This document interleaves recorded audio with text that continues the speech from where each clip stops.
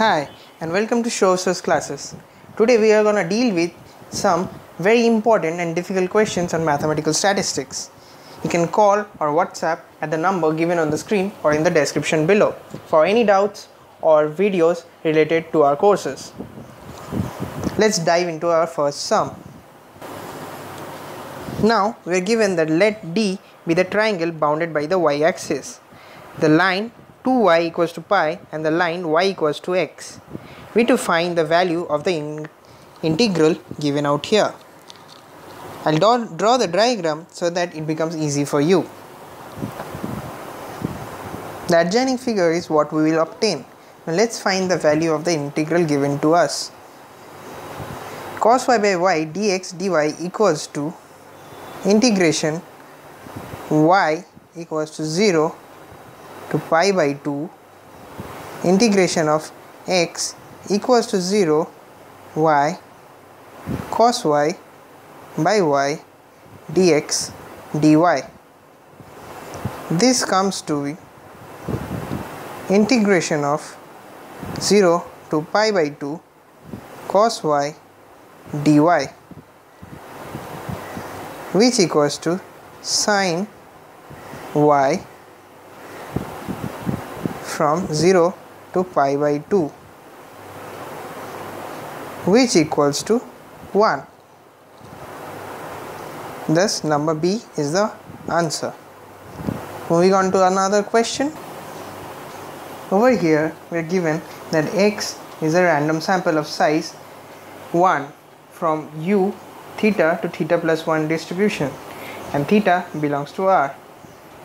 We need to test that h naught is such that theta equals to 1 against the alternative hypothesis h1 theta equals to 2.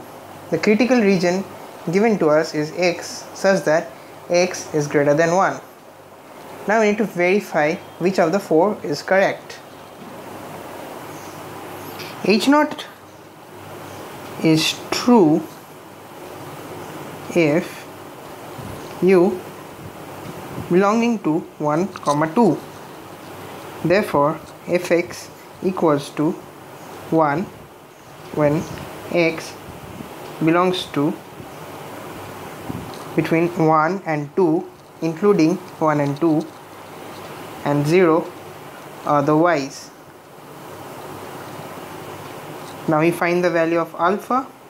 Alpha equals to p x belonging to w such that h0 is true. This equals to p x greater than 1 and this equals to 1. Now for h1 to be true, u should be between 2, 3. That is fx equals to 1, 0 when x is greater than or equals to 2 and less than or equals to 3 and 0 otherwise. Thus, therefore beta equals to probability x belongs to w such that h1 is true. Thus probability x less than 1 equals to 0. Thus power equals to 1 minus b or beta equals to 1 and size equals to a or alpha, which is equals to 1. Moving on to the next question. Now in the next question we have let x1 x2 ... xn be IID. B belongs to 1, theta, random variables, and theta lies between 0 and 1. Then as an estimate of theta, t such that x1 to x0 xn equals to summation 1 to n x1 xi plus root n by 2 by n plus root n. Now we need to check which of the four conditions given to us is true. Let's do it in a clear screen. t x1 x2 dot dot dot xn equals summation xi, where I 1 to n plus root n by 2 divided by n plus root n. This equals to 1 by n summation xi I ranging from 1 to n plus 1 by 2 root n whole divided by 1 plus 1 by root n. T equals to x bar plus 1 by 2 root n whole divided by 1 plus 1 by root n. Thus, estimator T equals to E x bar plus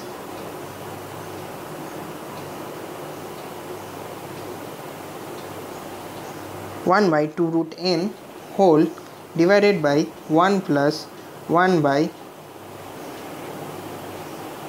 root n, and this in turn equals 1 by 1 plus 1 by root n into 1 by theta plus 1 plus 1 by 2 root n. This is not equals to theta, so T is not an unbiased estimator. Further, limit h tends to infinity, estimator T equals to limit h tends to infinity 1 by 1 plus 1 by root n into 1 by theta plus 1 plus 1 by 2 root n equals to 1 by theta plus 1. So T is consistent estimator of 1 by theta plus 1 and not Q. So it is not an consistent estimator. Moving on to a different question. x1, x2, x3 BIID, where n ranges from 0 to theta square random variables. It is given theta is greater than 0. Then the value of k for which the estimator is an unbiased estimator of theta is among the 4 options. Let's see how to do this. Thus, expectation xi equals to minus infinity to infinity mod of xi into probability x equals to xi dxi. This equals to from 0 to infinity x by into 1 by root over 2 pi theta e to power minus x square by 2 theta square dx, which is equals to 1, let's say. Therefore, let x square by 2 theta square equals to y.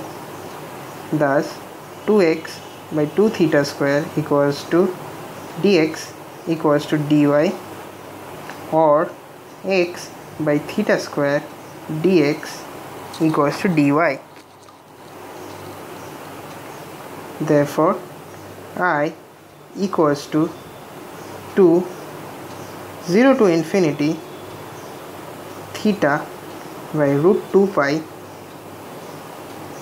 e to power minus y dy. This in turn equals 2 theta by root 2 pi, which equals to root over 2 by pi theta. So expectation t equals to k into expectation summation mod of xi I ranging from 1 to 3 gives us 3k into root 2 by pi theta, which equals to k root over 2 by 9 pi theta.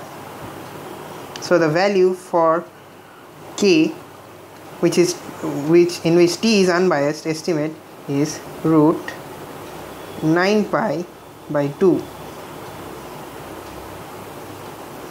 That is option B in our question.